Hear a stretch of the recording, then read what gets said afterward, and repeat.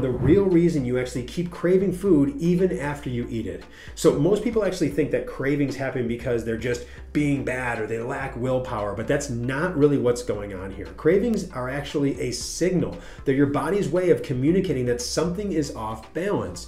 So you might eat a full meal, but if your body actually didn't get what it actually needed, like the right nutrients or enough protein, it will keep asking you for more. And when your hunger hormones like leptin and ghrelin are actually imbalanced, your brain literally can't tell when you're full. So even if your stomach is physically full, your brain still says, go get more. And this is why you actually can feel full, but you still actually want to raid the pantry. You're not crazy. You're not broken. You're just hormonally out of sync. That's it. So how do we shift this? Cravings are not your fault, all right? Shifting that in our mindset. They're your body asking for balance. And when you start actually feeding it the right way, those signals calm down naturally.